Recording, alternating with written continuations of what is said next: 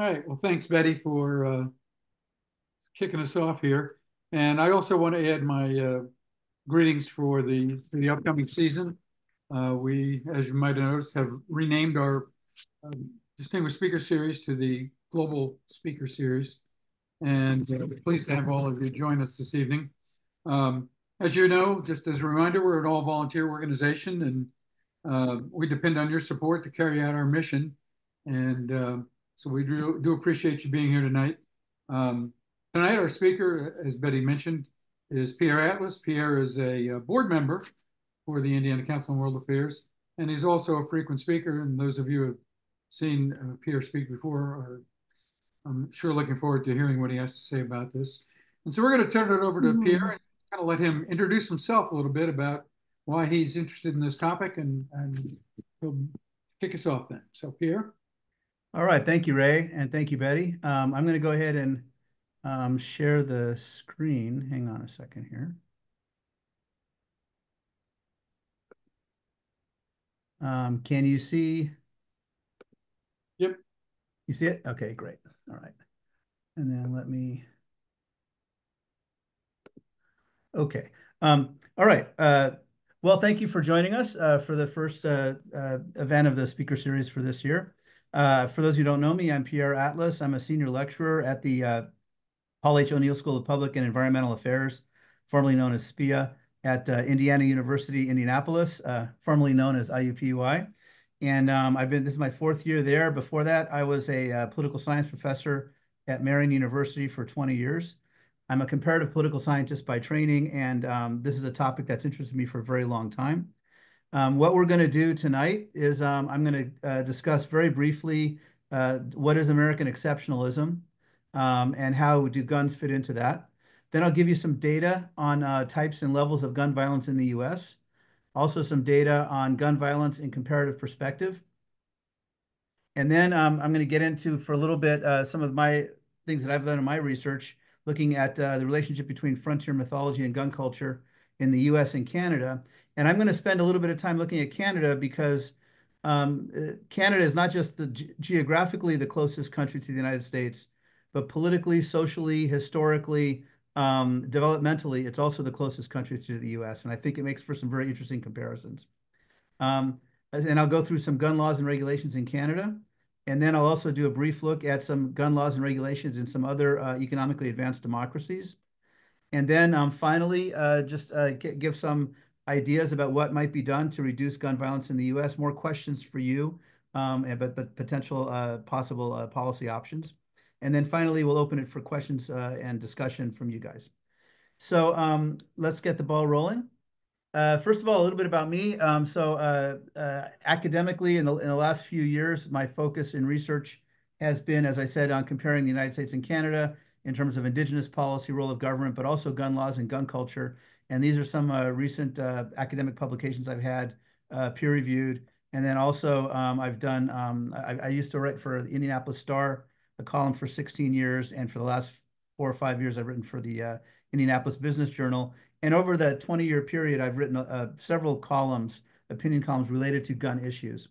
Also at IU Indianapolis for the O'Neill School, I teach a class on gun culture and policy, which I'll be teaching next semester. And then every semester, I teach a class on terrorism and public policy. And that also does touch on some gun issues, especially when we start looking at domestic terrorism as well as international terrorism. I have been a gun owner myself my entire adult life.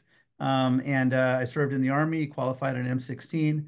I own some guns. I do shooting, things like that.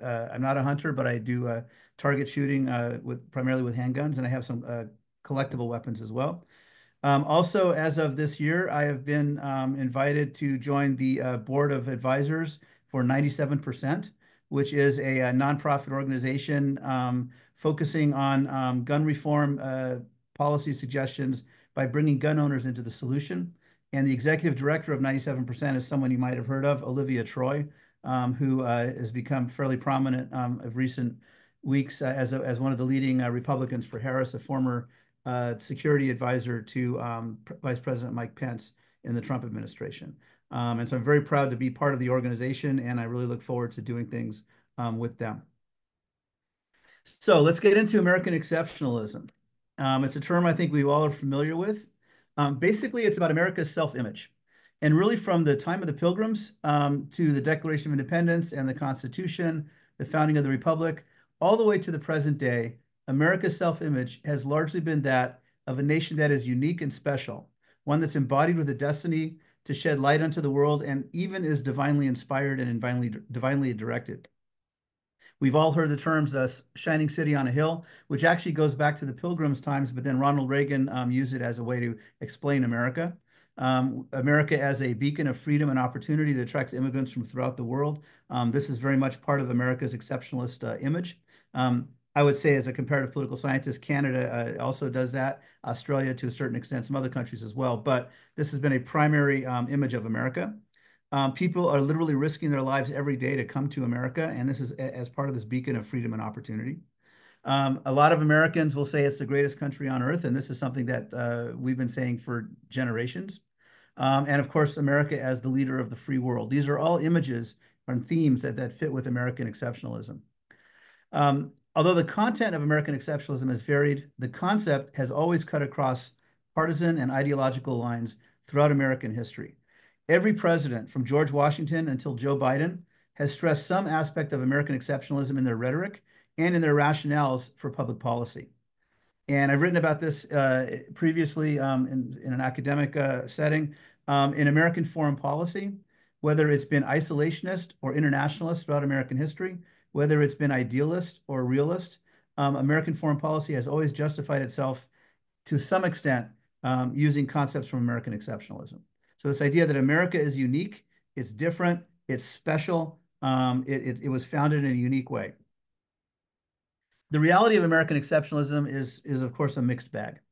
On the one hand, the United States was founded in an era of monarchies as the first self-governing representative democracy, a republic. That's what the founders meant by a republic. And this was truly unique. It was an experiment that had never really been done before on the scale of the United States. But of course, America was founded as a republic with slavery. And that internal contradiction also makes America exceptional.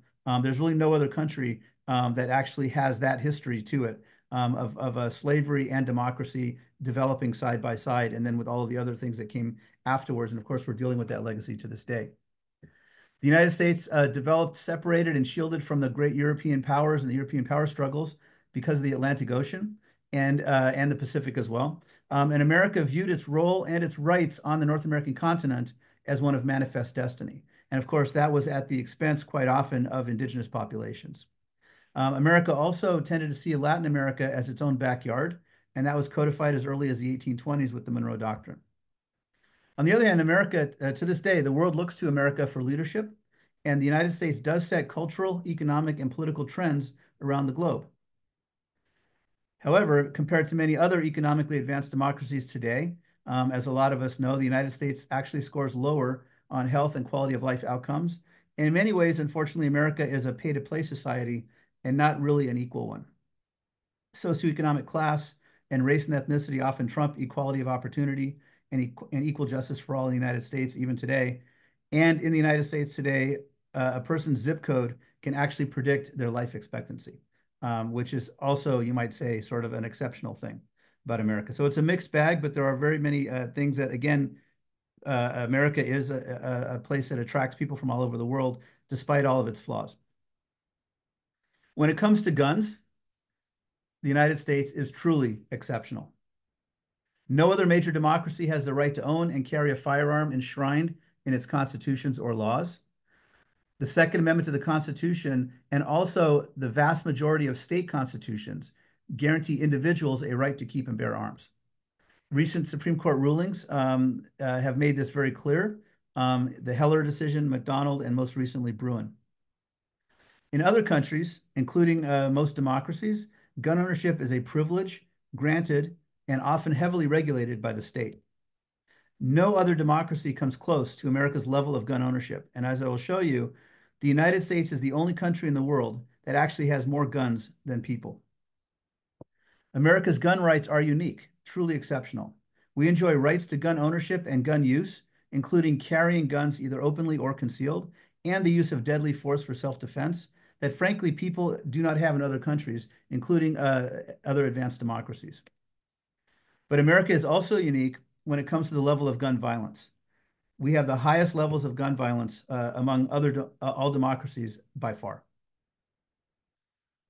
I'm going to go, I'll show you this later as well, but the International Small Arms Survey, which is considered to be sort of the definitive survey of the number of guns per people in various countries around the world, basically shows you that the United States is the only country that has more guns than people, 120.5 firearms per 100 people. And this was a 2017-2018 survey.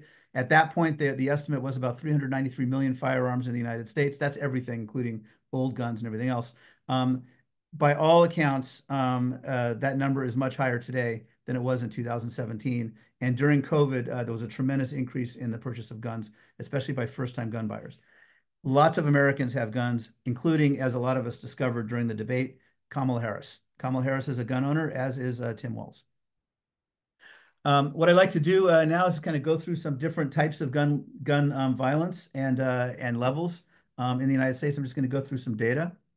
To put things in perspective, in this period that I have on this slide, in about a 10, 12-year period from the September 11th terrorist attacks through 2013, you can just see how many more Americans died by firearms than by terrorism. And of course, in terms of public policy, and I teach a class on terrorism, terrorism became a major focus of American policy, domestic as well as foreign policy. We waged 2 wars over a 20-year period. Trillions upon trillions of dollars were spent. People were wounded and killed in the wars and everything else. We uplifted and changed our complete security apparatus at home and abroad. But in that period, about 3,380 Americans died, including the almost 3,000 on 9/11. So that figure includes 9/11. During the same period, almost 406,500 Americans died by firearms in the same period. So in terms of the reality versus perception, in terms of what we decide to put public policy attention on and public attention on, terrorism clearly got the lion's share of the attention. It's really important to understand that we have to unpack those figures on gun violence, because there are many different types of gun violence in the United States and actually in other countries as well. There's suicide, homicide, accidental shootings, and non-fatal shootings, people that are shot but don't die. In the United States, every year, the majority of gun deaths are by suicide, not homicide. It's usually between 54, 55%, sometimes up to 60% a year, depending on how you're calculating the data, depending on which sources you're using. But the majority, even if it's a slight majority, is always suicide.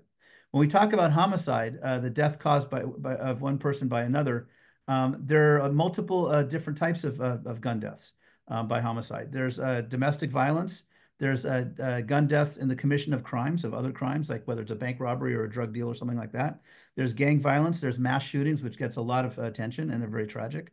There's road rage and the escalation of fights, which is increasingly becoming a source of gun violence as more and more people are carrying guns, including people that don't have to have training or permits as we move to permitless carry. A lot of fights that used to end in a fist fight or maybe somebody pulling out a knife or hitting somebody with a broken bottle. Now people are pulling out guns and shooting each other. And being untrained, they're actually shooting other people besides the people they're even aiming at. And then we also, in addition to that, we have OIS, officer-involved shootings, police shootings as well. These are all different types of homicides. Then there's accidental shootings, non-fatal shootings. So it's important to think about these differences, because if we want to talk about what can we do to reduce gun violence, the answers could be very different for suicide versus officer-involved shooting versus a road rage versus domestic violence. We can't. There's not one answer that fits everything. In terms of collecting of data, a very good source is the Gun Violence Archive, and they collect all different types of using different definitions or different categories of gun violence. They also maintain an archive or running toll of mass shootings. And of course, different sources define mass shootings differently. The GVA defines a mass shooting as a minimum of 4 victims are shot, either injured or killed, not including the shooter. So it has to be 4 victims.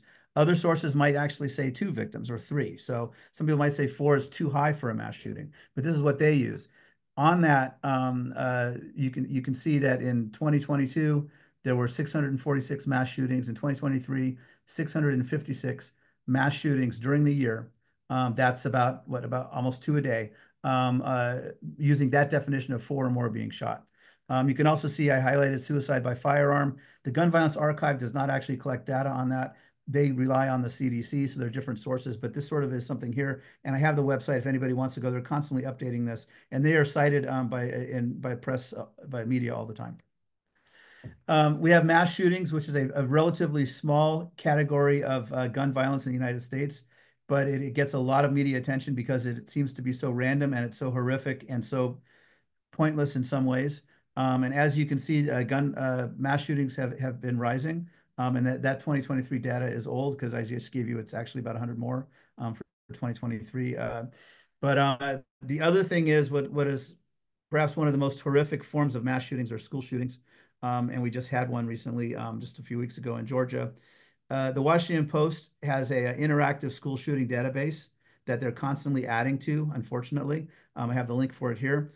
But basically, according to their research, since the Columbine school shooting of 1999, which really sort of set the pattern for everything that came afterwards, more than 352,000 students have experienced gun violence in the classroom in the United States since 1999. Think about the trauma, the psychological trauma, as well as physical trauma that this has caused over the years. And with every mass shooting in a school, you get more of this as well. As of 2020, sadly, and a lot of you have probably heard this, today, the leading cause of death for children under 18 in the United States is gun violence. This is another case where the United States is truly exceptional among democracies. And as you can see from this chart, race and ethnicity is a significant intervening variable in terms of who is likely to die from gun violence. Race and ethnicity makes a difference. White, Black, Hispanic, Asian, and then the AIAN is American Indian and Alaskan Native. And you can see that the indigenous population and the Black African American population has the highest incidences of firearms-related deaths for children. But it's any case is horrible, and it's horrible across the board. And it is something that obviously something that ought to be addressed in one form or another. Maybe we can talk about that. In the United States today, more than half of the 50 states today have gone to permitless carry, which means that you can carry a concealed firearm without having to get a permit. Whereas before, the other ones, and you can see the green states are permitless carry. Indiana became permitless a couple years ago. We used to have a handgun license, which required a criminal background check and fingerprinting, and that was it. There was no training in Indiana, no required training, but just the fact that you had a criminal background check served as a gatekeeper in terms of who would actually be likely to carry a gun. Also today, with permitless carry, police officers are not allowed to ask someone if they're carrying a gun unless they have a suspicion that something is going on. Other states that went to permitless carry previously had required firearms training or safety training, like Ohio, and they eliminated all of that when they went to permitless carry. So now people who used to have some type of safety training before they could get the permit no longer have to have safety training at all, and they can just carry a firearm. So that leads, I would argue, to irresponsible gun ownership. And I say this as someone who considers myself to be a responsible gun owner. You can also see there are very few states in the United States that have some type of assault weapon restriction. You can see that on this chart. Okay, non-fatal shootings is another category. One of my colleagues at O'Neill School, Lauren McGee, this is one of her areas of research. Surprisingly, in addition to all of the number of gun deaths in the United States, and right now we're at about 40 to 45,000 people a year are dying from firearms every year. For every gun death in the United States, there are an additional 2 to 3 non-fatal shootings. According to a study by the Journal of the American Medical Association, during the period from 2009 to 2017, annually, in addition to the 34,500 deaths from firearms, there were an additional 85,600 visits for non-fatal firearms injury. So in other words, what they did is they collected data just from emergency departments at hospitals who came into the emergency room. And they were seeing this increasing number, 2 to 3 additional non-fatal shootings, injuries for every death. But that's only the people that go to an emergency room. Surely there are people who get shot who don't go to the hospital. So actually, the number, especially if they're done in the commission of a crime or things like that. So the number of non-fatal shootings are probably higher than what the statistics are. Okay, let's kind of go into gun violence in comparative perspective, go through some more data here. As I said, the small arms survey looked through a bunch of countries, and you can go to the website, and they have all the countries in the world are here. I've highlighted a couple that I'm going to be talking about. The United States, again, 120.5 firearms per 100 people. The only country that has more guns than people. Yemen came close. And then if you look at Canada at 34.7, that's definitely not anywhere near the United States, but that is a very high rate of gun ownership. Canada has a very high rate of gun ownership, even though it has a much lower rate of gun violence. And that leads to some interesting questions that I'm going to be talking about. Comparing gun ownership and gun homicides from various countries. Again, the chart on the left is based on a small arms survey. The chart on the right is gun homicide rates per 100,000 people. So the United States, 4.1 in 2009. It's about the same every year. About four or more people per 100,000 are killed by guns in the United States. You compare that to other countries here.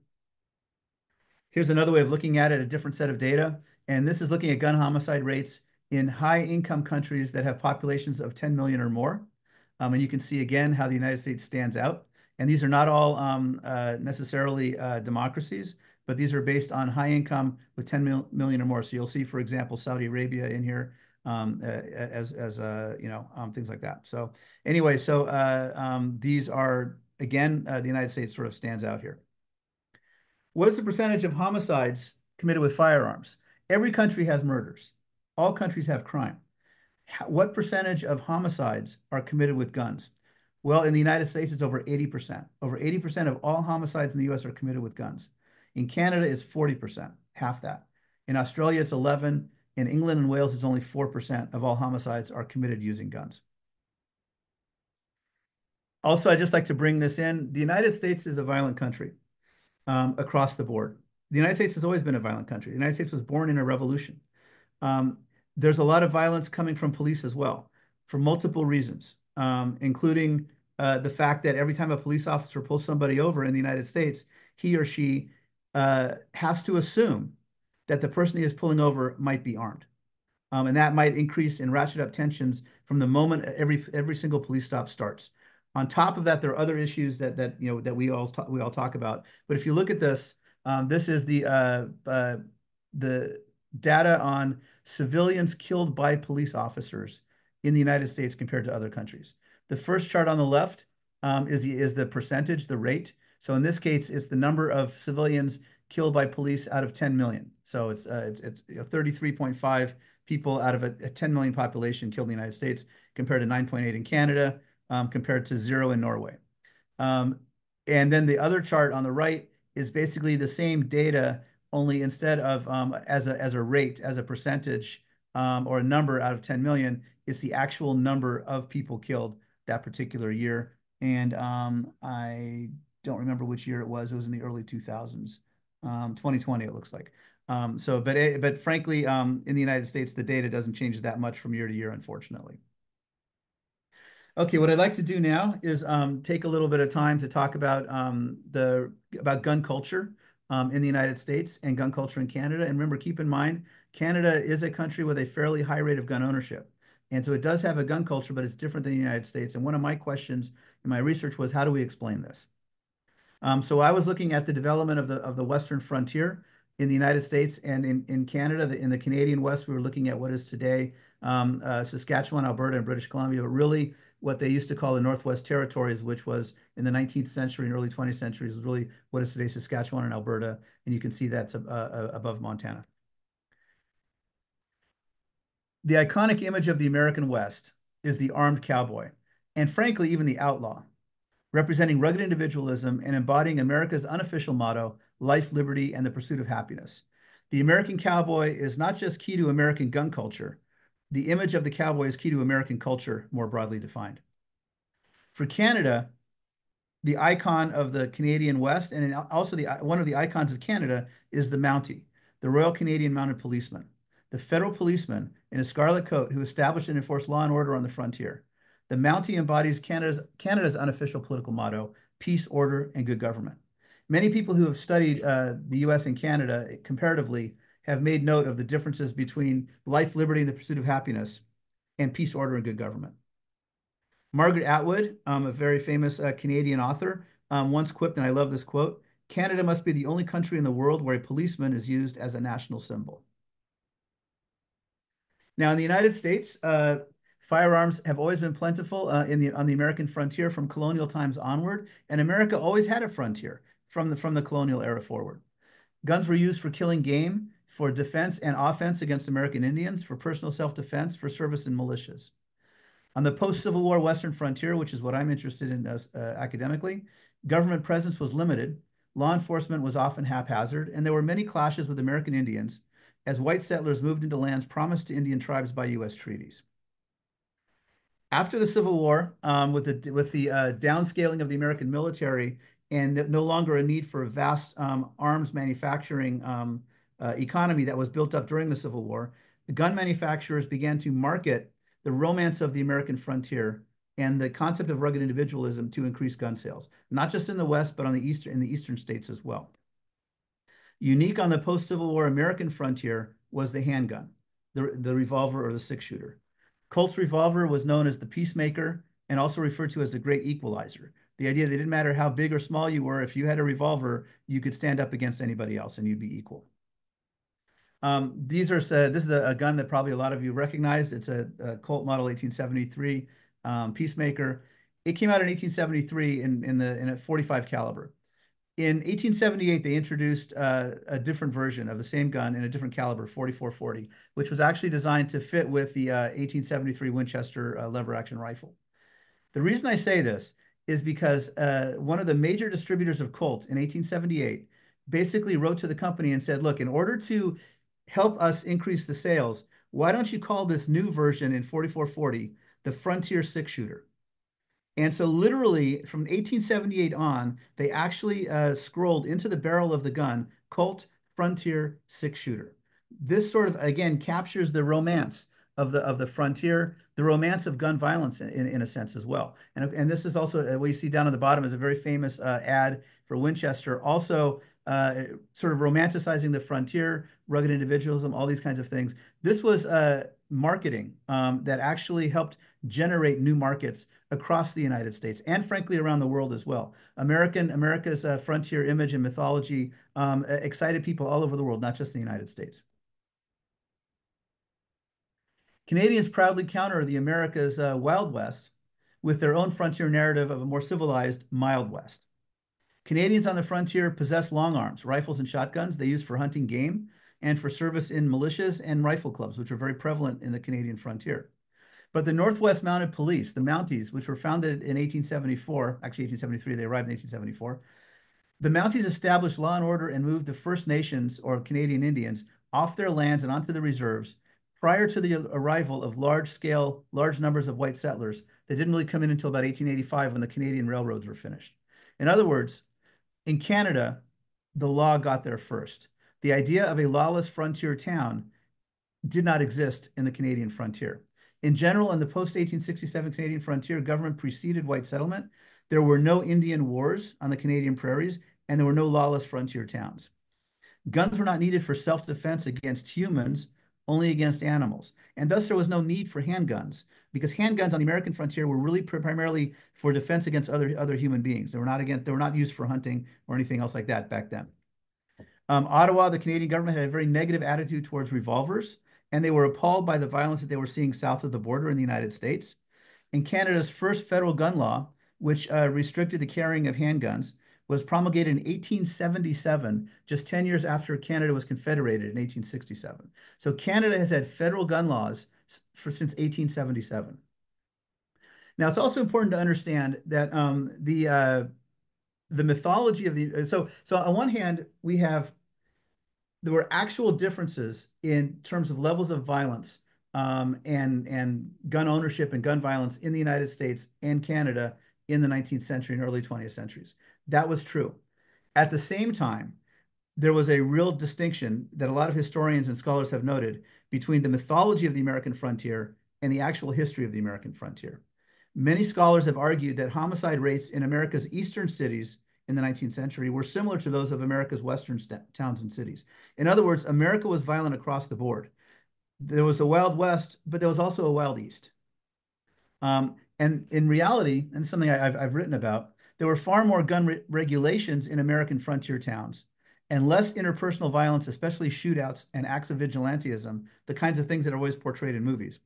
There was far less of that in America's actual Old West than what was portrayed, exaggerated, and romanticized in real time in Wild West shows and in dime novels in the 19th century, and also in all of our TV Westerns and Western movies and all that kind of stuff. There's a romanticization of violence, a romanticization of guns, of gun culture, of individualism at a level that was different than what we saw in the Old West. I mean, you don't see too many movies about barn raisings, but you do see a lot of movies about people walking into a town and killing everybody. So a lot of us grew up watching Gunsmoke with the fictional Marshal Matt Dillon of Dodge City, Kansas.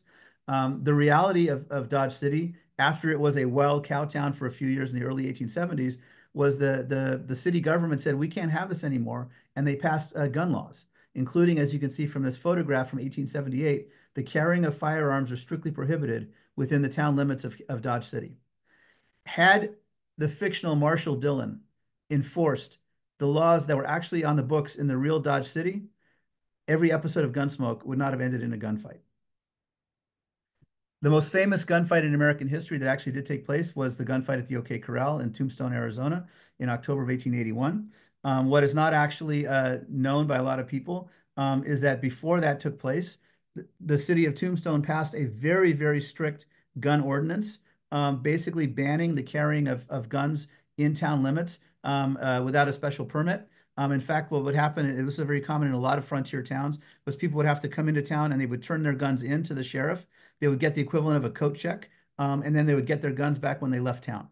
Frankly, I would argue that this ordinance, Ordinance Number 9 from 1881, Tombstone, Arizona, might not actually pass muster today, given the current Supreme Court and the Bruin decision from a couple years ago.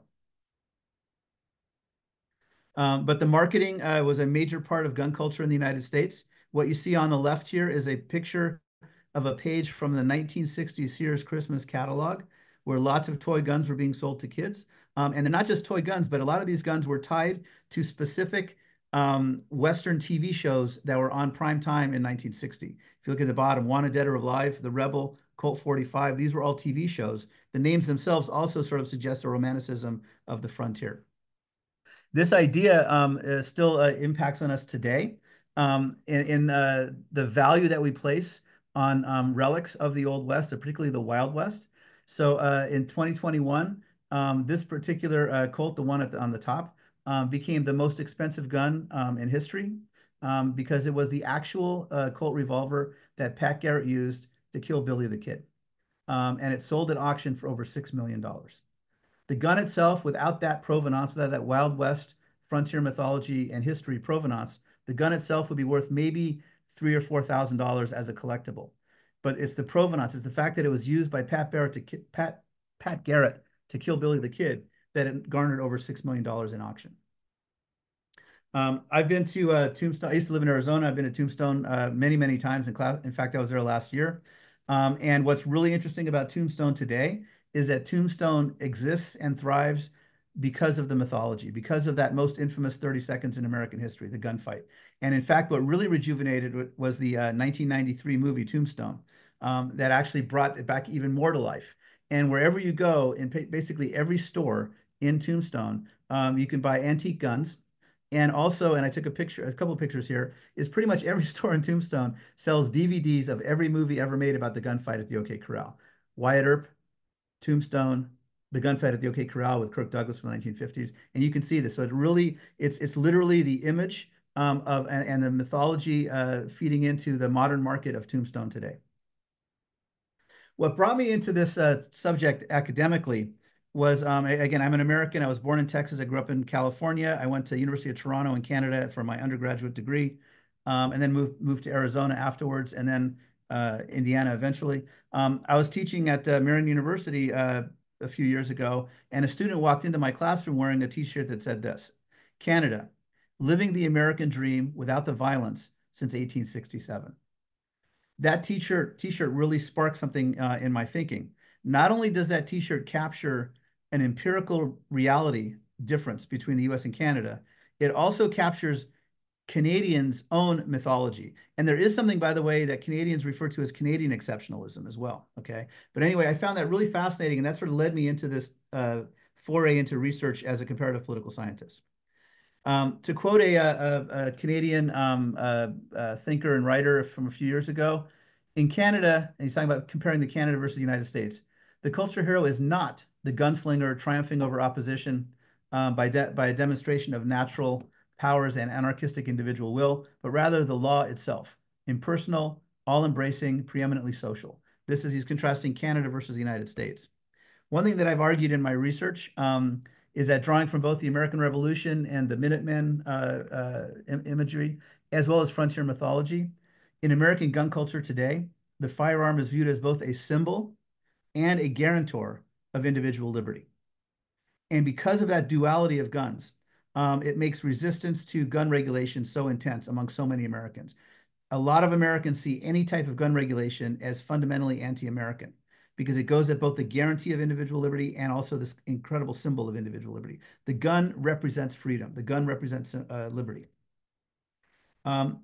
This line I love to quote: "Who is the government to tell a citizen how many rounds they need to defend themselves? It tramples on people's rights and it tramples on our heritage."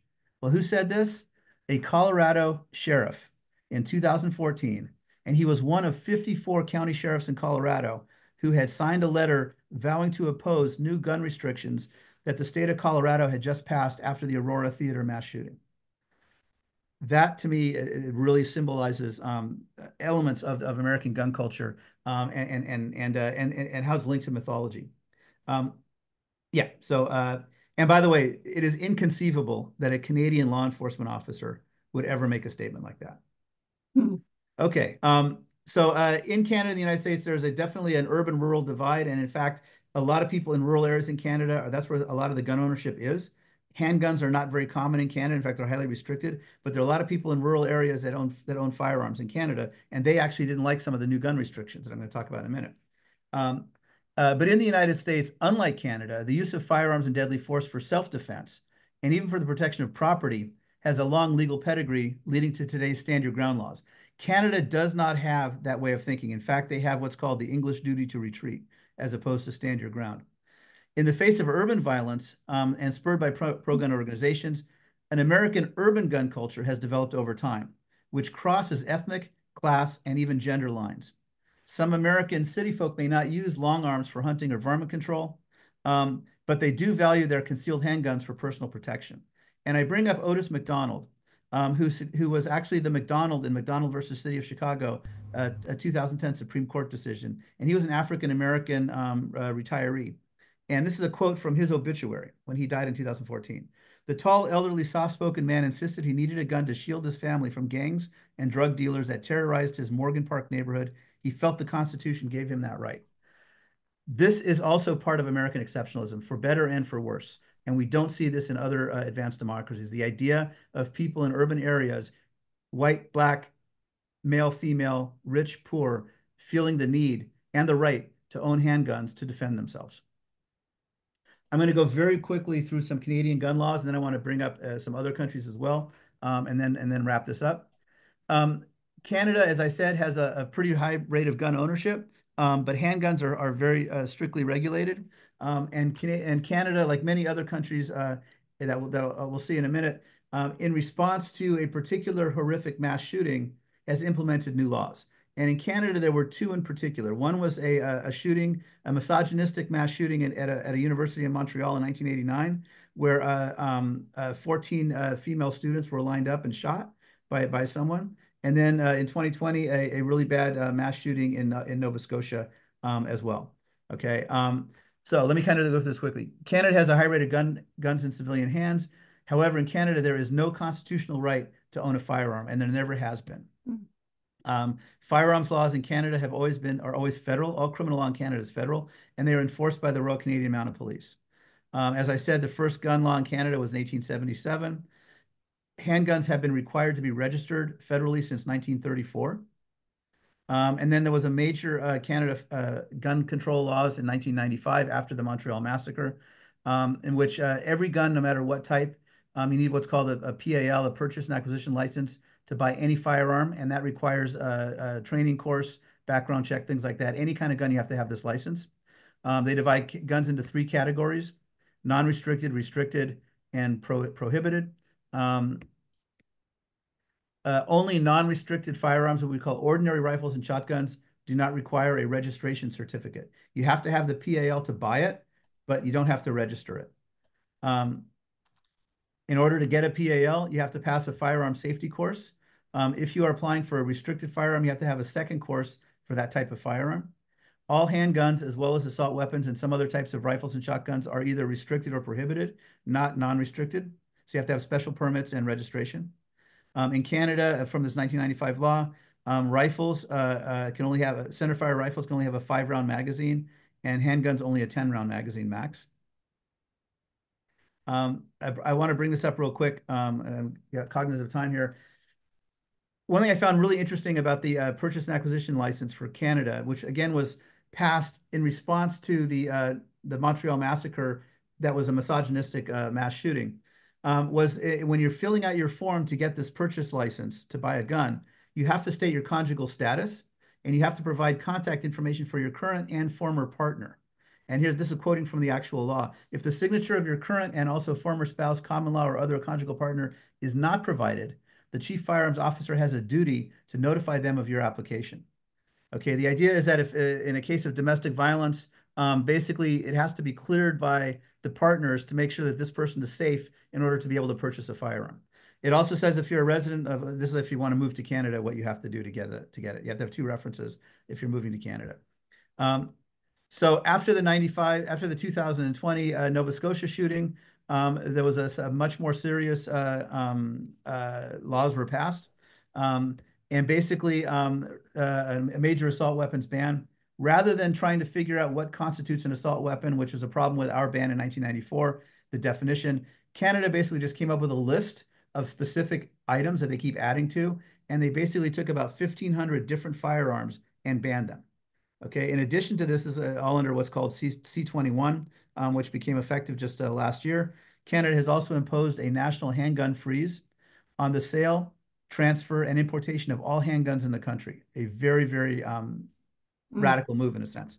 They also have a red flag law to remove guns, and they also have what's called a yellow flag permit suspension, which actually enables you to suspend your PAL for reasons without necessarily taking other people's guns. So it's less severe than the red flag. Okay, good. I'm on time here. So what I'd like to do now is very quickly kind of go through, hit some other countries, and then finish up with some policy on the US, and then open up to questions. And the idea is we end at 8:30. I'd like to have ideally 25, maybe 30 minutes for Q&A. Okay, so first of all, let's take a look at gun policies in countries that have relatively high rates of firearms ownership, but also low rates of gun violence. So Finland, remember, the United States with 120 guns per 100 people, that's the outlier. America is truly exceptional. When you start looking at every other country in the world, if you're talking 30 guns per 100 people, that's a lot of guns, okay? So Finland has a very high rate of firearms, and only about less than 6 million people, okay? It has a very large and extensive hunting culture. Guns are allowed, but only for specific purposes like hunting or shooting at a range, and you have to unload them for transport. You can't walk around with a gun. A license is required to purchase all guns, all of which have to be registered. They have strict storage requirements. There have been fewer than 5 mass shootings in modern history in Finland. In Switzerland, again, a fairly large, high gun ownership country. Men who serve in the Swiss militia are issued an automatic rifle that they have to keep, but they have to account for every single bullet, and basically crimes are not committed with those. But in terms of civilian gun ownership, Switzerland has some of the most liberal gun laws in Europe, but at the same time, they have very strict requirements on what it takes to get a gun permit. All types of firearms are heavily regulated. If you want to get a high-capacity semi-automatic rifle, you have to have a special permit. And Switzerland has had no mass shooting in over 20 years. New Zealand also had a high rate of gun ownership, and licenses required for purchase. Of course, it became famous in 2019, infamous, I guess, with the Christchurch mosque shooting, where someone who is actually from Australia, and I talk about this in my terrorism class, a white supremacist basically went to New Zealand and went to two different mosques and murdered 51 people in two different mosques as they were praying. In response to that, New Zealand passed some very strong gun laws, new regulations, the National Firearms Registry, all military-style semi-automatic rifles and shotguns, and all magazines over 10 rounds were banned. Australia, which also had a very famous or infamous mass shooting in 1996, changed its regulations, and basically assault rifles are virtually impossible to get. They've been banned, and many, many tens of thousands of guns have been confiscated, usually with a buyback type thing as well. And actually, I made a note here. The small arms survey for Australia is probably less accurate than for many other countries because there's been a declining gun ownership in Australia since the 90s, since the Port Arthur shooting. So fewer people in Australia actually own guns than they used to. That's not the case necessarily in other countries. Japan has basically no guns. Semi-automatic rifles and all handguns are banned for civilians. Guns, air guns, and guns with research or industrial or competition purposes are allowed. But even for those types of guns, you have to pass a training course, written psychological and drug tests, a background check. All firearms are inspected annually. Authorized gun owners are required to safely store their weapons and ammunition. Virtually no gun deaths at all in Japan because there are basically no guns. The UK also had some notorious mass shootings. It has actually really cracked down on guns and made it, and gun rights have been, again, there were never gun rights, but the privileges of owning a gun have been heavily restricted. Today, basically, all semi-automatic and pump-action centerfire rifles are banned, as are most pistols and revolvers, because frankly, in the British law, any handgun with a barrel shorter than 12 inches is prohibited. And anybody who knows anything about handguns, that's a pretty big, there are not that many handguns that have a 12-inch barrel. So it pretty much eliminates all handguns. And of course, the United Kingdom is also unique compared to a lot of countries in Europe and the United States, in that most police officers in the United Kingdom are not armed. France has actually quite a lot of gun ownership, and it is actually a lot of different types of guns can be owned in France, but the hoops you have to go through to get them are very, very tough. Guns are primarily owned for hunting and sports shooting, but it is possible to get like a semi-automatic rifle with a removable magazine, what we call an assault rifle, but again, you have to go through a lot of different hoops. You have to basically have a certificate. You have to be a member of a shooting range for 12 months before you can get the gun. You have to attend gun safety classes, and you have to have a medical certificate. Guns cannot be carried in public spaces unless you have a special permit, like if you're a banker. So there are specific cases, but generally you can't carry guns in public. South Korea also has very strict gun control. Unlike a lot of the other countries I've talked about, most men in South Korea do compulsory military service, and thus they have firearms training. But civilian ownership is highly restricted. Besides hunters, the only people that are authorized, only civilians authorized to possess guns in South Korea are competitive shooters and athletes, and those in security-related sectors like security guards, and those are considered legitimate reasons. You have to show you have a legitimate reason in order to apply to get a gun. It's a multi-step process for getting a rifle, even for hunting, and there are about 35,000 registered hunters in South Korea as of 2021. So what do we do with all this? Well, looking at these countries and others, there are some common patterns across Western and Asian democracies and also Australia and New Zealand. All of these countries have some type of government-issued license or permit with multiple checks and steps required to purchase or possess most firearms. Many countries require some form of medical or psychological evaluation as part of that licensing system. All guns are registered in some form, and the registry is maintained by the government or the police. Now, I'm not talking about Canada, I'm talking about all these other countries, all these other democracies. In many countries, the applicant must demonstrate a legitimate reason in order to acquire a gun, and in none of these countries is self-defense considered a legitimate reason to have a gun. except in some extreme circumstances. If you can show that your life is in danger, you might get a special permit in some countries, but even in some other countries, they won't even give you a permit for that. The carrying of firearms in public is strictly prohibited in all of these countries, either openly or concealed. You cannot carry a gun in public. Some countries might issue special permits, again, for particular individuals, but there is no general right to do that with a gun. Guns are largely for hunting and target shooting and competition and things like that. The use of deadly force of the firearm for self-defense is not lawful in almost all democracies, except for the United States. Most countries heavily regulate or ban military-style semi-automatic centerfire rifles, certain types of shotguns and/or handguns. And when new regulations or bans on specific classes of firearms were implemented, it looked like some type of amnesty for a period of time and a buyback program was carried out to collect most of the banned weapons. And then after a certain period, then it becomes illegal to possess them. So these are some of the common patterns that I've seen looking at all these different countries. My final slide, and then we'll open it up to questions, and actually I'm right on time, is what can be done to reduce gun violence in the United States? And I have questions for you guys to think about, and maybe we can talk about this in the discussion. First of all, what do you want to achieve?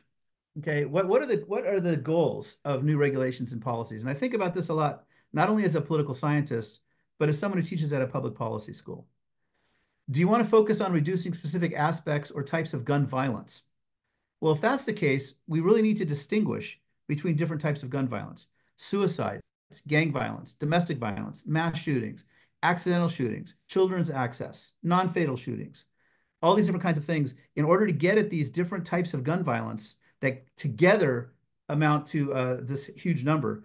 The policy options might be different, and the policy debates and all these are the different differences there. Do you want to reduce the overall availability of firearms? Remember, there's over 390, maybe over 400 million guns in America today. Or do you want to reduce access to specific types of firearms, like say like an assault weapons ban? Well, I mean, I will say and this may come up in the Q&A, but there was a 1994 assault weapons ban in the United States. It had a 10-year sunset provision, and it was allowed to sunset in 2004, so it was not renewed. There was an opposition to that. The assault weapons ban basically was problematic in the sense of how it defined an assault weapon. It was not based on functionality of the weapon. It was based on the cosmetics of the weapon, for the most part. Does it have a carry handle? Does it have a pistol grip? Does it have a foldable stock? Does it have a bayonet lug? Does it have a flash suppressor at the end of the barrel? If it had any two of those things and a removable magazine, then it was an assault weapon. If it didn't have them, it wasn't. So what a lot of gun manufacturers did was they just started making the exact same gun without a pistol grip and without a carry handle, and just basically get around it. Now, did the actual assault weapons ban reduce the use of assault weapons in crimes? Yes, it did. According to a lot of statistics, there's a war of statistics all the time on guns. Okay, but it became very problematic in its implementation. Canada, learning from that, basically said, we're not going to bother about trying to come up with a definition. We're just going to come up with a list of actual models, and we're going to keep updating that list. And that's how overnight they came up with 1,500 guns that they banned. Okay, that's a different way of looking at it. Okay, but that's an interesting option. Do you want to regulate, instead of focusing on the guns or the type of gun violence, do you want to focus on the people? Do you want to regulate and restrict particular people's access to firearms, the mentally ill, domestic abusers, perhaps domestic extremists, other types of people? And this leads to different types of policy options. Do you want to focus on the guns? Do you want to focus on the people? Do you want to focus on the different types of gun violence? All three. But again, from a policy perspective, you need to sort of narrow it. I would say you need to narrow it down and focus on what you want, and maybe different groups can focus on different things. And not only that, but gun owners and people who don't like guns could probably come together in agreement on ways to reduce gun violence. Nobody wants to see suicide. Nobody wants to see gang violence. People don't want to see domestic violence, accidental shootings, these kinds of things. A lot of people don't believe that just anybody should be able to get a gun. So those types of things as well. Okay. Well, then that leads to potential laws, policies, and programs to address these different issues. Well, universal background checks for gun purchases. That's something that's talked about a lot. Would that include person-to-person sales and transfers, not just at background checks, but who does the background check? If I want to sell a gun to my friend, do I have to go through a background check? How do I do that? Okay. There's what's called the gun show loophole. I've experienced that myself. I can talk about that in the Q&A if you want. Another option is, or another possibility for debate, regulation of firearms accessories, including magazines and magazine capacity, bump stocks, things like that. So you're talking about accessories for the firearm as a way of regulating. Some of this might be low-hanging fruit. Some of it might be a very heavy lift. Safe storage laws. This is being talked about a lot with criminal liability for parents of minors who misuse firearms or who use those firearms in a commission of a crime. Criminal liability for parents who give minors a firearm, especially when they know the minor has mental health issues, like what happened in the Georgia case. Extreme risk protection orders, which are known as red flag laws, aimed at people who are a threat to themselves or others. That's a very popular idea right now. Indiana was actually one of the leaders in with Jake Laird, the Jake Laird law, one of the very first red flag laws. But there are the devil's in the details. How do you factor in due process? What if someone just doesn't like their neighbor and they call in something and they want to get the neighbor's guns, but it's maybe because they had a dispute over where the fence was being built? Okay. What about privacy rights, including medical records? These are all sorts of things that we would have to address. I'm not saying I'm against any of these things. I'm saying, we have to think about it from a policy perspective. What about licensing of gun owners, registration of firearms? And I would say, as a note, during the 1995 Canadian gun laws that were being passed, one of the proposals was a national firearms registry for all guns. All guns would be registered. And in Canada, even with peace, order, and good government, even with people generally supporting the rights of the good of society over individual liberty, with Canadians much more willing to have restrictions on firearms in the United States, there was a major resistance and backlash to the idea of a national firearms registry in Canada for all guns, especially in the rural areas, not just in the West, but in Quebec and in all of the Indigenous areas of Canada, First Nations. A lot of people who hunt, who use guns for a living, the idea that they would be registered, there was such a backlash that the Canadian government backed off of that. They imposed all the other laws in 95, the regulations, but they did not do the National Firearms Registry. If Canadians resisted it, think what Americans might do. It doesn't mean we shouldn't propose it, but that's something, okay? Another thing that's being talked about, and by the way, these are not mutually exclusive by any means, and is being funded in many ways, are community and police gun violence interrupter programs, particularly focusing on youth and gang shootings, helping people with non-fatal shootings, all sorts of things. These are all potential policy programs. Are there others that you can think of that we can talk about? And then finally, and this is my last point for tonight's talk, as we think about new types of regulations, as we think about ways to address gun violence in the United States, as we think about policies and everything else, I would suggest that there are three questions we need to keep in mind. These are not insurmountable questions, but they're questions that we have to keep in mind. What is constitutional, especially given the current makeup of the Supreme Court? What is politically viable? What is likely to actually pass Congress or the state legislature? And what is logistically realistic to implement in the United States with more guns than people? This is not to suggest that we shouldn't do anything. I'm not saying that at all. But as a political scientist teaching at a public policy school, I'm thinking pragmatically and practically, what can we actually do? What can get done in our current environment, or even an environment where maybe one party, let's say the Democrats, have a larger control of Congress, you still have a Supreme Court, you still have 43 out of 50 state constitutions that guarantee an individual right to keep and bear arms, including the Indiana state constitution. So even if you were to get rid of the Second Amendment, which is not going to happen, you still have all the state constitutions as well, and you have it embedded in American gun culture. At the same time, no American wants to see the level of gun violence that we see in the United States today. And maybe that's a place to start. So I'm going to end there. And I actually, believe it or not, I ended earlier than I thought I would. I'm going to stop sharing my screen, and I'm happy to turn it over to Ray, and we can have a conversation about all of this. All right. Well, thank you, Pierre. That was a lot of information there in a pretty short amount of time. I sent out an email to everyone or a chat. If you have a question, send it to me, and I will kind of call on people in order.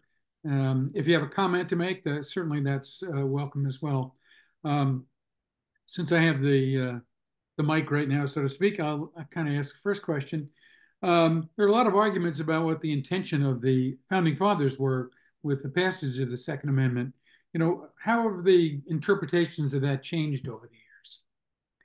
So I actually, I'm not going to bring them up, but I have extra slides on all that because I teach a class on this and I get into the Second Amendment. The there's a lot of debate about what was the original intent.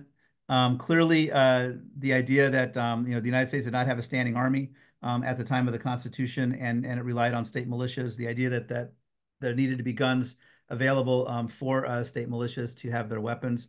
At the same time, as I said earlier, from colonial times onward, America always had a frontier. There was always potential tension with Native Americans, and also the need for hunting game and things like that.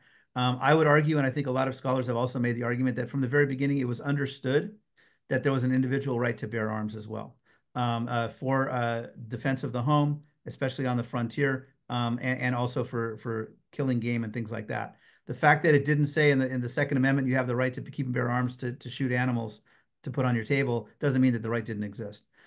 Over time, it became clear, I would say, in the debates over the 14th Amendment at the end of the Civil War. The 14th Amendment was intended to apply the Bill of Rights to the states.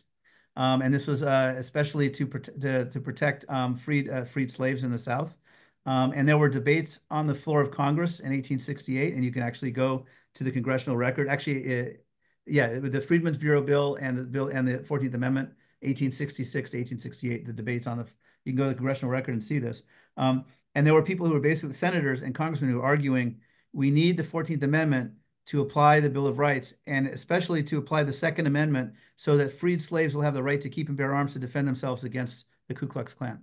And so there was an understanding, again, the idea that it was both a kind of a public service and also individual as well. That said, I have to say, as a political scientist, no right is absolute. Not freedom of speech, not the right to keep and bear arms. Absolute freedom is anarchy. The founders would, I believe, be appalled by some of the levels in which there are lack of regulations on firearms, and there were regulations on firearms going back to colonial times and the early days of the American Republic, including you were not allowed to store gunpowder in your home and things like that, which is the equivalent of controlling ammunition, other types of things. And there's a lot of scholars have looked at all the different gun regulations that existed. So the point is that it was a right, in my view. It was intended to be a right for individuals, but it was always intended to be a right that would have restrictions on it, as with every other right that we have. So that would be sort of my answer to that question. All right, thank you. You kind of touched on something that Larry wanted to ask about. Larry, you want to kind of ask your question there? Yeah, Pierre, that was great. I mean, your facility with the history and the facts, the issues, and the options around this issue are as good as anybody I've ever heard. I'd love to talk about this, particularly having lived in both Canada and the U.S. myself, and in hearing you talk about the differences. But in addition to the difference in our gun mythology between the U.S. and the Canada, I was just curious, and you touched on this a little bit, about the different histories of slavery in the two countries that's contributed to the perception, perhaps, that guns are required to oversee or control one group based on perception of the need to control. I think a lot of these things could be race-based fears and prejudices that people have. I mean, you talked about the need for freed slaves to be able to protect themselves. Obviously, the Klan and previous to them, the plantation owners needed to dominate folks and continued to want to dominate folks after slavery was ended. And I was just curious whether you think that our different history of the two countries with slavery has anything to do with people's feeling that they need to have guns to protect themselves from one group or another. Well, thank you for bringing that up. Great question, and it actually, in my answer to the first question, I neglected to mention that part. There's actually a lot of scholarship, historical scholarship, looking at the Second Amendment from the question of race. And part of the militia idea were slave patrols. And some of you may know that the original organized police forces in the United States were actually slave patrols in the South. And the idea was in southern states, there were laws prohibiting slaves and even freed blacks from owning firearms. Okay. At the same time that you had whites organizing into slave patrols. So some people have argued, I think it goes too far because I think it wasn't just about race, but race was absolutely a factor. But some people have argued that the Second Amendment is all about race. I would say it's not all about race, but that was definitely a factor. I'm glad you brought that up because I neglected to mention that. So clearly, when you look at to the 1860s, post-Civil War, the people who are arguing in Congress to give the Second Amendment rights to freed blacks were what we call the radical Republicans. These were the Reconstructionist Republican Party, and they were trying to basically create and enforce equality in the post-Civil War South. But race, and there's a book I assigned in my gun class, a very excellent book. It's probably one of the best, most even-handed books on the history of the Second Amendment and gun issues, and it's by a constitutional law professor at UCLA called Adam Winkler, and it's called Gunfight. And he actually has a chapter specifically on the through line of race all the way through the gun issues, from that time to the Black Panthers, and all of a sudden pro-gun people are imposing gun restrictions because the Black Panthers are carrying guns in California. And it was Ronald Reagan who did that, okay, as governor of California, all these kinds of things. So that's really an interesting point. As for the U.S.-Canada difference, as you know, Canada or the British banned slavery much earlier than the United States. And as the United States was developing and as the plantation multi-generational slavery society and slavery economy was developing in the South in the United States, there were no slavery. There was no slavery in Canada, which is why the Underground Railroad ended up in Canada. So you never had that real issue. Also, Canada always had a smaller population, more dispersed. There were lots of different factors as well. But Canada always had did not have a large standing army. It had militias, and it always had rifle clubs and shooting clubs all over Canada throughout its history. So long arms have always been present in Canada. But the cultural value attached to guns is in many ways more uniquely American. And we just don't see that in the United States, including how race was attached to guns as well, in addition to everything else that I talked about. All right, thank you. Trevor, you got a question? Pierre, great talk. Loved every part of it. I learned so much. I can definitely say I got way more out of it than I thought I would. And I've been over here just saving different things I'm going to be reading about after we get done here. But one thing I wanted to just get some more information on was, as we are going in, guns are getting more and more technologically advanced, and we're dealing with certain things such as 3D printers are making guns now. Then we have ghost guns and things like that. I wonder, how do we begin a conversation on regulating firearms here in the United States when the courts in our highest courts can't even come to a consensus on banning things like bump stocks? That's a really good question. That question applies to a lot of other issues besides guns. I personally do not agree with where the majority of the Supreme Court is on a lot of issues today. I think the Bruen decision on guns was actually a really bad decision, and I say this as a gun owner. I think the argument. The argument that was put together by Clarence Thomas, and he wrote the majority opinion in the Bruen decision on the New York Rifle and Pistol Club versus Bruen decision in 2022, I believe it was, basically was that any regulation that didn't exist or did not have an analog in 1792 when the Second Amendment was drafted, or 1868 when the 14th Amendment was drafted, is not legitimate. So any type of regulation, this was his argument, any type of regulation on guns that didn't exist or did not have some type of analog or some type of parallel in 1792 or 1868 is unconstitutional. That is such a radical way of thinking. And that, by the way, also was part of the logic that was used to overturn Roe versus Wade.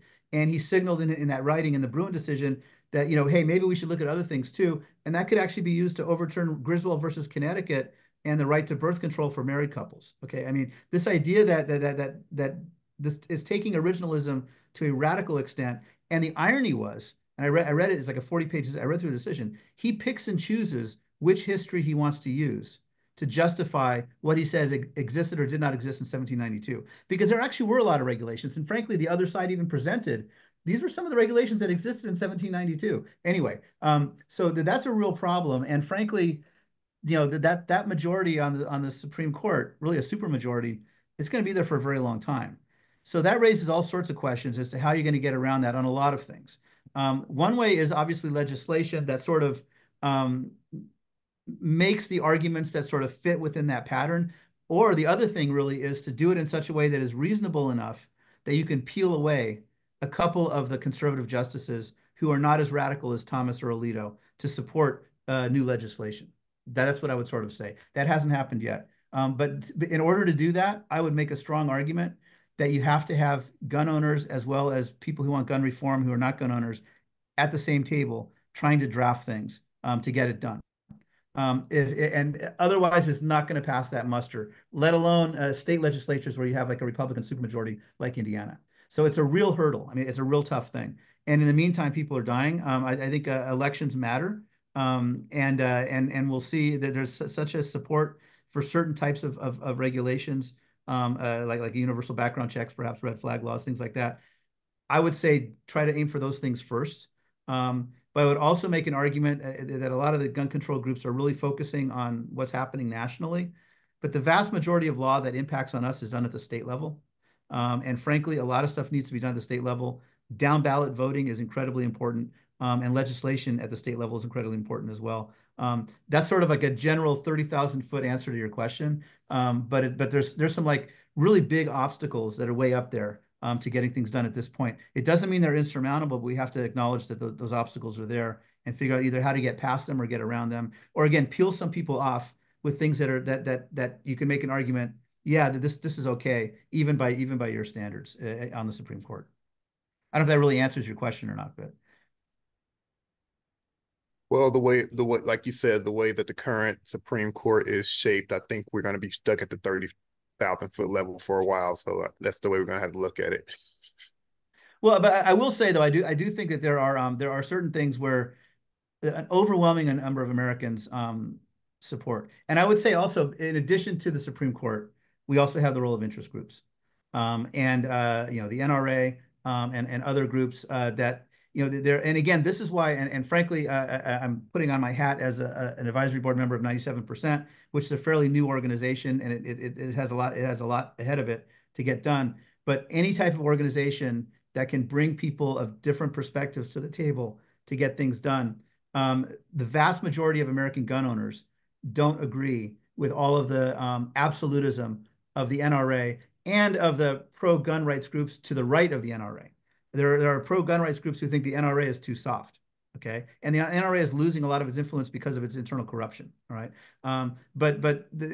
Most American gun owners don't think that way. But the thing is, in this bifurcated society that we live in, where everything is either you're red or you're blue, and you have to choose a team. If you don't have people, gun owners, actually saying these are things we need to get done, and we agree with this, coming out in public and making arguments and working together, things are not going to get done. And I think that's really important too. So that's sort of like at the grassroots kind of political level, as well as the 30,000-foot, with the Supreme Court and all that. Okay, thank you very much. Claire, you're next, and then Sheik will be after that. Thank you for a very good talk. I wanted to ask a question about parental responsibility. Comparing the two shootings in Michigan and Georgia. The parents in Michigan, parents of Ethan Crumley, were found guilty. And the most recent one was a school shooting in Georgia, where I saw in the news that they basically have no gun laws. And his father was charged, but how could he be found guilty if there's no law against giving an automatic rifle to a 13-year-old? I just wondered what your thoughts on that. I'm blanking on the specific charges that the Georgia father was indicted on, but these were criminal statutes in Georgia law that he was charged with. Prosecutors will always decide to prosecute using laws that they think they can get a conviction on. So whether or not, there are ways to hold the father has been charged with second-degree manslaughter, I think. And so, and that providing the weapon to an underage person, I don't think you necessarily have to have a law specifically for that. If you give a weapon to someone who then commits a crime, under regular law, I think he can be held responsible. Again, I don't know the specific Georgia things, but he's been indicted on specific crimes in Georgia law. I think the more broad thing is both of these cases are going to set new precedents about holding parents responsible and liable, criminally liable for what their minor children do. In both of those cases, what's so egregious is it isn't a question of, yeah, gee, the parents were not storing weapons safely, and the kid went in and took the gun and did a mass shooting. It's in both cases the parents actually gave the kid a gun, who was underage, who was and who was known to the parents to have psychological problems. So there are so many different levels of liability, I think. But beyond that, I do believe that there should be laws, and this might be something also where a lot of people might agree on, for at the state level, holding parents criminally liable for some things that their minors do. Now that's a controversial concept because that's not just about gun violence, but other things too. And should parents always be held responsible for what their kids do? That's a thing for debate. But the whole idea about politics, when it works, when it's functional, is that we actually have debates about issues, and we have hearings, and we have experts come in, and we actually talk about things, and we say, what are the implications of this? What are the unintended consequences? Let's draft a piece of legislation that actually tries and solve a problem. That's how legislatures are supposed to work. We're not really there right now, but this is these are some legitimate questions that need to be discussed. And what can you do to hold parents criminally liable? And it might be safe storage laws, or those kinds of things. But then how do you enforce that? Are you going to have people come into a home and inspect your house to see how you're storing your guns? What about privacy rights? What about Fourth Amendment search and seizure rights? I mean, all sorts of things. But that doesn't mean you don't do it. It means you have to sit down and talk about it. And you have to have that's what people in Congress and state legislatures should be doing to earn their actual salaries, right? In my view. Anyway, I sort of answered your question, I think. I'm not sure if I did. All right. Well, thank you. That's a complex issue here. None of this is going to fit on a bumper sticker. Yeah, yeah.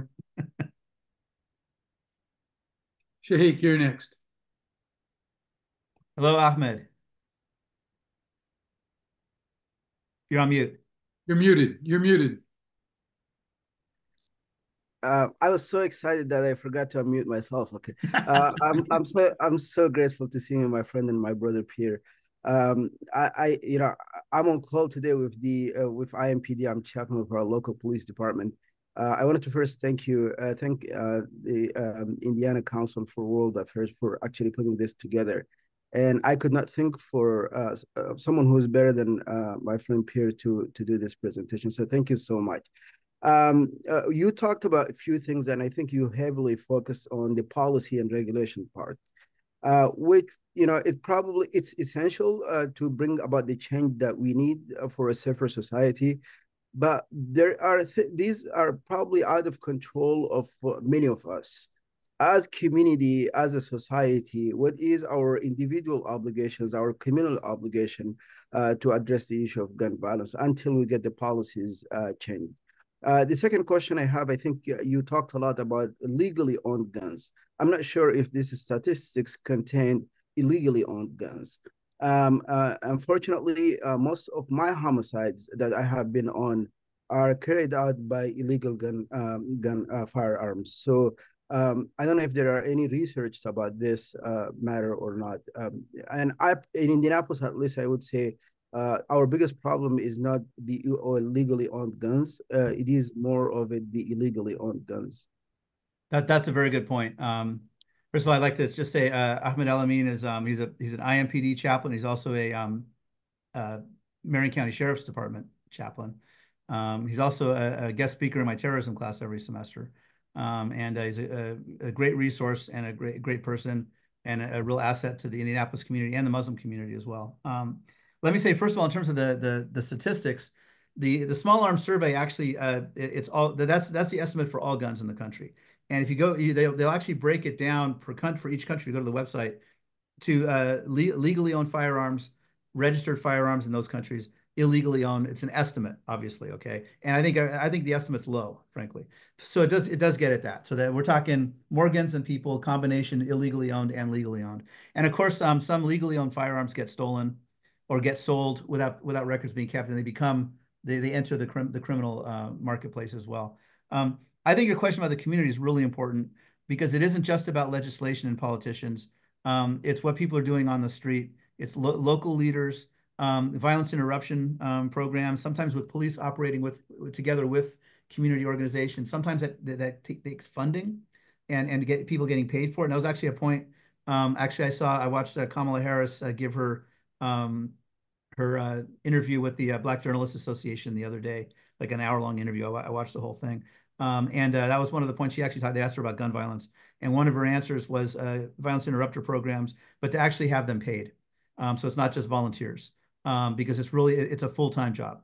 And so you have local leaders, people on local streets, paying attention, though, whether it's peer pressure or other kinds of things. I mean, there's a lot of things that need to be done. This is what they call a whole of government response is needed. It's a whole of society response is needed as well. I mean, this is such an incredible problem that we have in the country. And it's rural, it's urban, it cuts across race, it cuts across all types of crime and other types of things.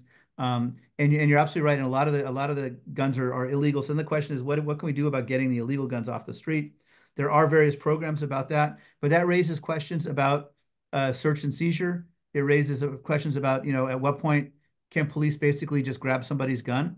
And nowadays with permitless carry in Indiana, and I think you can answer this better than me, it's actually really hard for a police officer to actually get hold of a gun from somebody unless they already have a sense that the person's about to commit a crime with it. So if you actually see some kid walking down the street with a bulge, they can no longer ask, do you have a handgun license? And if you don't have a license, they can take the gun. That's no longer Indiana law anymore. Okay. I personally think, and this is going to be this is a heavy load to lift, but I would like to see permitless carry actually repealed. And I'd like to go back to a licensing system in the United States. And I think I do believe that you should have the right to carry a concealed weapon in the United States in a lot of different circumstances. I think that cities should have the legitimate authority to restrict where you can carry a gun. But we're, again, low-hanging fruit. But anyway, so there's a lot of different kinds of things. Community has to play a major role. Community leaders, individual people. If you see something, say something. But that also means community policing. It also requires increased trust between police and community, where the police can feel they can trust the people in the community, and the community feels they can trust the police. And in a lot of places, I think you know this more than me, that's broken down. And that leads to a lot of social problems, not just gun issues, but that's something that needs to be dealt with as well. A lot of the gun crime stuff that we're dealing with are reflective of broader sociological problems. Domestic violence. Domestic violence is a serious issue. It gets much worse when there's a gun in the house. Okay. But the domestic violence is a problem whether or not there's a gun. And if you can deal with domestic violence, then the gun issue becomes less dangerous, right? So those kinds of things. Anyway, I'm kind of rambling, so I'll stop now. No, Thank you for the questions. thank you. Of course.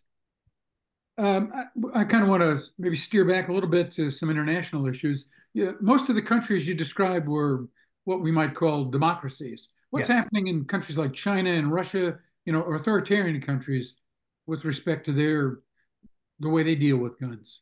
Well, I'll answer that in two ways. One, I didn't look at non-democracies because frankly, for the purpose of this talk and what I'm interested in, I don't care.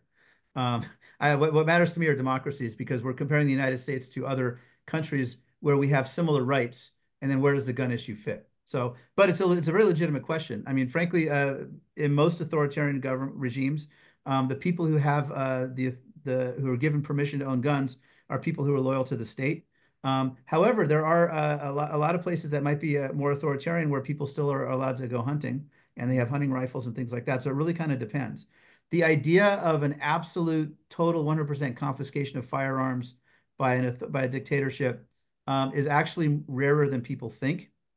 And on that note, I just want to sort of mention a pet peeve of mine, which is people always say that the first thing the Nazis did when they came to power was they took all the guns. That is actually not true. The Nazis came to power and Hitler came to power in January of 1933, and the first Nazi regime gun law was not passed until 1938. Okay, so for 5 years there were the gun laws of the Weimar Republic continued in Germany. Now, what they did was they said certain people can't have guns. Jews can't have guns. Politically undesirable people can't have guns. But everybody else had guns, handguns, rifles, everything. Okay, so the large part of the German population continued to be armed until 1938, and then even then, the regulations were more really going after people who were of undesirable categories, like Jews, and Roma and communists and anybody else who wasn't already in a concentration camp, basically. Those kinds of things. So the idea that oh, the first thing, the first thing a government does is they take away the guns. No, that's not the case. Now, Cuba did. Cuba, when the Castro came to power, they did seize a lot of guns. Okay, so it does vary from place to place. But Cuba came to power in a violent revolution, and the communists in Cuba understood the power of guns. Okay, because that's what they used. In Nazi Germany, they came to power through electoral politics and political machinations. Guns are not a problem for them. And lots of people had guns in Germany, in Nazi Germany. So that's a pet peeve I want to say, because I always people say that I always get my hackles up. All right. We got time for one more question if anybody's got one, but I could ask you one more question about super majorities in state legislatures. Kind of address this down ballot stuff. Indiana has a super majority. A number of states also have super majorities. Does that restrict the kind of discussions that happen at these state legislatures? Yes, I think it does. I think it actually it restricts the range of legitimate discourse on anything. I mean, basically, what a supermajority will basically do is, they're not even going to allow certain topics to come up for discussion. They control everything, right? And basically, the minority party just jumps up and down and screams, and that's basically it. Okay. If you have even a close division between the parties, then there has to be some type of cooperation, because you can peel a few people off, right? And so that's why it's a really important thing. I don't think it's in the interests really of democracy to have supermajorities in state legislatures of any party. I think I guess if you had a supermajority of one party for a very, very long time, it might take a supermajority of the other party to undo some of the problems. But in general, what I'd like to see is more compromise. Unfortunately, we don't see that even with a tightly divided Congress, almost 50-50, and there's very little compromise across party lines. By the way, that is not what the founders intended.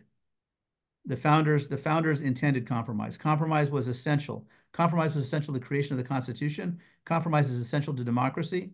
And this idea of not compromising is actually small d undemocratic, fundamentally, in my view. All right. Well, thank you. Betty, you got a last comment here? And yeah, when you bring up the idea of supermajority, and Pierre, I think many people on the call, I also teach young people, and trying to explain to them how governments function, and they are government. We can't talk about the government they, and take a look at the government me, and in terms of how do I have an impact on legislation and policy. They have to know how a law is made, and they have to understand things like, we take a sentence that's going to change district lines, but how did gerrymandering start? And I think if we can fairly say the truth that both Democrats and Republicans, is not a partisan thing. They both wanted to gerrymander districts, but we can't get rid of these supermajorities until we can get rid of things like gerrymandering. And that's going to have to be young people who are hearing this and thinking, well, I don't have a voice. Well, you don't have a voice if we have gerrymandered districts. That was the intention. So, you don't have a vote. You don't have a voice if you don't vote. Exactly. So the steps to reaching this, I'm going to listen to this again, because this program has been so full of information. My head is spinning. I guess the first question is, are you willing to share your PowerPoint? Well, it's on the video, so I guess you're going to publish the video, right? So it'll be that fair way. Enough, because yeah. I would totally understand if you said, because a lot of work, of course, went into that on your part, and this is your propriety area of teaching. But you can share the video, obviously, and it'll be there. Oh my gosh, yes. But I because you think, well, we can't just go back and change our history, for crying out loud, the Monroe Doctrine. And I mean, we can't change that. Yeah. But it's a little bit like C.S. Lewis has said, well, you can't change the past, but you can change the end. So trying to convince young people that, this will continue until you step in. And I love to tell the story of Matthew Frost, who was part of Parkland, and today's a part of Congress before he's even 25. And that's what he did. With the gerrymandering, I would feel less depressed if I thought people would step in and do more for gerrymandering. I would just add, if I can say real quick, it's not obviously young people, but it's not just young people, it's everybody. In 2020, in 2020 election, but my the, runway is shorter. Our runway yeah, is in the shorter. 2020 election, 100 million people didn't vote who were eligible to vote. Yeah. 100 that's, million yes. eligible voters did not vote in 2020. Yeah. So that's, you know, what do you do with that? Yeah. Well, yep. Yeah. All right. Anyway, well, thank you. I think we're out of time. Out of time here for the evening. Pierre, I want to thank you again for a marvelous talk. This was some great conversation afterwards as well. We look forward probably to seeing you speaking again at some point in the future. Sure. But again, thank all our participants for joining us tonight as well. So Very with good. that, Thank you for coming. All right. Bye-bye.